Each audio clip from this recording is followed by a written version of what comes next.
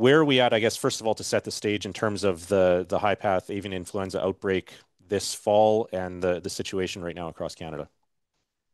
Well, again, this year, uh, it's had a significant impact, I would say, in multiple provinces across the country: BC, Alberta, Saskatchewan, Manitoba, Ontario, Quebec, into the Maritimes. So this is now the fourth, going on the fifth winter that we've seen this particular strain of avian influenza uh, sweep out, not just across Canada, but around the world.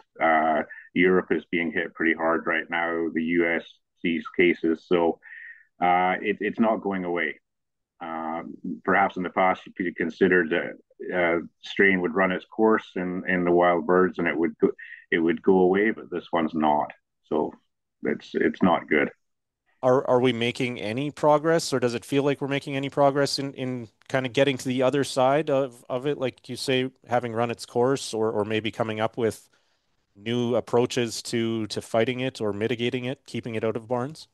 No, that's really the frustrating thing that I see is that the way we approach this is based on policy from essentially the 1950s, and some minor operational things may have changed, maybe kind of how they approach a case, but ultimately it's still the same.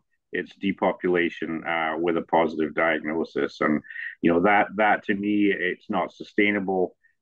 Something has to change, and there are avian influenza vaccines, commercially licensed vaccines out there, and we've made no progress at all in looking at implementing those